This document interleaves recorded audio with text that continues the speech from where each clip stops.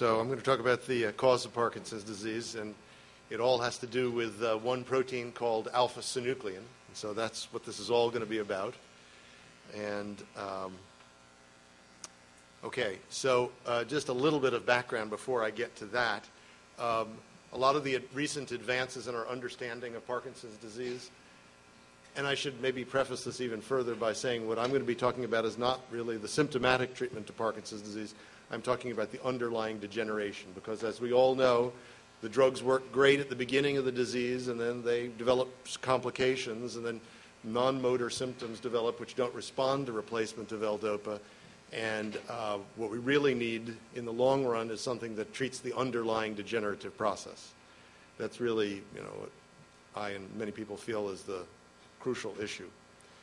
So a lot of the understanding of the underlying degenerative processes come in the last 10, 15 years from genetics. That is, looking at families of affected patients and mapping the genes that are responsible. And one of the first genes that was identified is this gene up here, PARK1. It was originally identified in some Italian and Greek families, actually by Bob Nussbaum, who was then at NIH and is now actually here at UCSF. He's a very distinguished human geneticist, and he identified mutations in a gene called alpha-synuclein as the cause for rare forms of Parkinson's disease. Since then, many other genes, not many, but a number of other genes have been identified, some of which you may have heard about: Parkin, PINK1, DJ1, LRRK2, and a bunch of other genes. But one of the reasons why we and many people in the field feel that alpha-synuclein has a particularly important role is, well, first of all, the families that are affected are very rare. Just a handful of families ever reported anywhere, on this planet.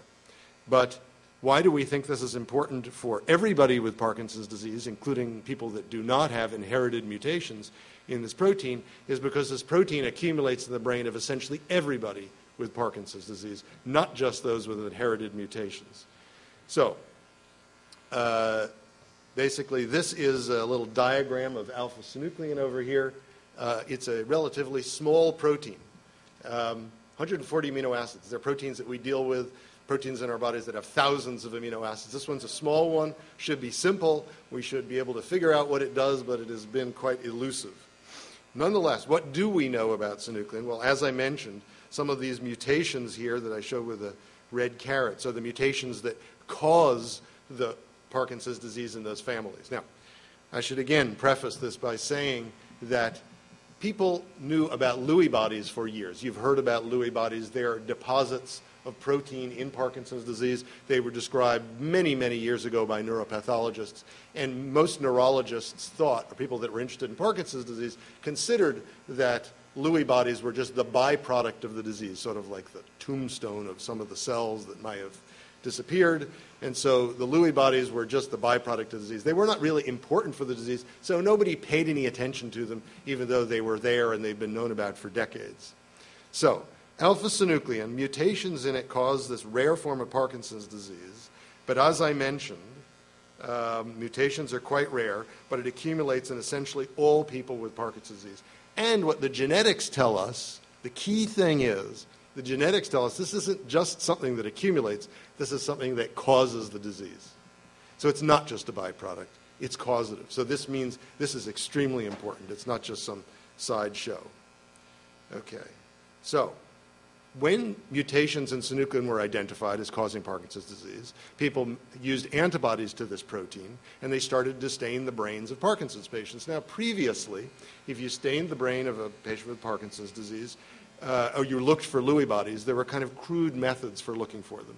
And you saw an occasional Lewy body here, one of these inclusions here, an inclusion there in different places.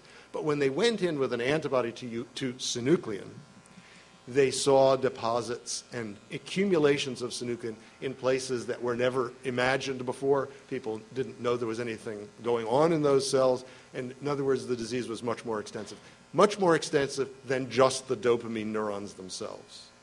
Okay, this explains why Parkinson's patients, was always a mystery, was thought to be a disease of dopamine. We give patients L-DOPA. It's great for motor symptoms, but for lots of other symptoms it doesn't work very well, and that's because they're diseases of other cells that use transmitters other than dopamine.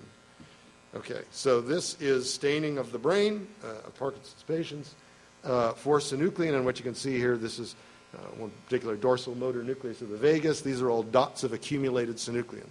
This is the raphe nucleus, which produces serotonin for our brains, and it also has synuclein in it.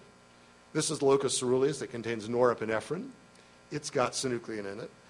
Nucleus basalis releases acetylcholine. This has a lot of synuclein in it too. There's synuclein in all these places. So the reason why we think it's important for everybody is it is causative, and it accumulates in all the patients with Parkinson's disease. And if you look at end-stage Parkinson's disease after it's progressed for a while, what you find is we used to think that the cortex, the cognitive centers up here over the cerebral hemispheres, were not involved in the disease. But if you stain for synuclein, what you can see here in the temporal lobe is accumulation of synuclein in the temporal lobe as well. And there is a staging system developed by a German neuropathologist, Tycho Brahe, and his wife. And what they did is they actually staged Parkinson's disease by staining for synuclein. And what they showed, quite interestingly, is at the earliest stage down here of synuclein, there's involvement of a few different cells in the brain. And as the disease progresses to stage 1, 2, 3, 4, 5, 6 on the bottom here, you get involvement of more and more regions, including the neocortex. And this is just showed. It starts down here and then spreads through these other brain regions. So the synuclein deposits all over the brain, not just dopamine neurons.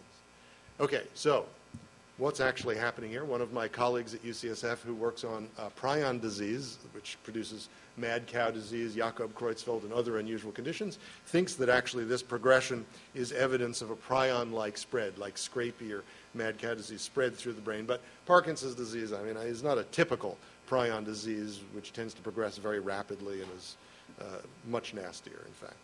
So, but that is an interesting possibility that the disease actually physically spreads through the brain. It's even been suggested that it might spread from the gut, through the nerves, to the spinal cord, and up to the brain, but a lot of this is still pretty speculative. So, actually, disorders of synuclein, synuclein does not produce just Parkinson's disease. It also produces other degenerative disorders. So some of the interesting things about synuclein that I would like to tell you about is that other families, so the original families had what are called point mutations in synuclein, which is that these red guys here, one amino acid is changed to a bad amino acid. But there are other families where actually you have an extra copy of the gene, or actually 2 extra copies of the gene, which results in an overall doubling of the amount of synuclein that you have for your whole life, basically. And just having more synuclein, not something wrong with the synuclein, but just having more of it is enough to produce the disease. Simple doubling of synuclein levels in these rare families is enough to produce disease that starts in the 20s and 30s. So what this says, it's the amount of synuclein which causes this disease. This is Parkinson's disease. Another disease, which is probably even more common than Parkinson's disease, is a form of dementia, second in frequency only to Alzheimer's disease, called Lewy body dementia, where Lewy bodies accumulate throughout the cortex. It is not really the same disorder as Parkinson's disease, but it also involves the accumulation of synuclein throughout the cortex and lots of other places. So that's another synucleinopathy. And another one is a disorder that we frequently see in the movement disorder clinic that looks a lot like Parkinson's disease, but turns out to be somewhat different neuropathologically. Even though it's different when we look at the brains of patients affected with multiple system atrophy, it also involves the accumulation of synuclein, but in different cells than those that accumulate synuclein in Parkinson's disease. So these are all what we call synucleinopathies. So this protein is central to multiple disorders. Parkinson's is one of the main ones.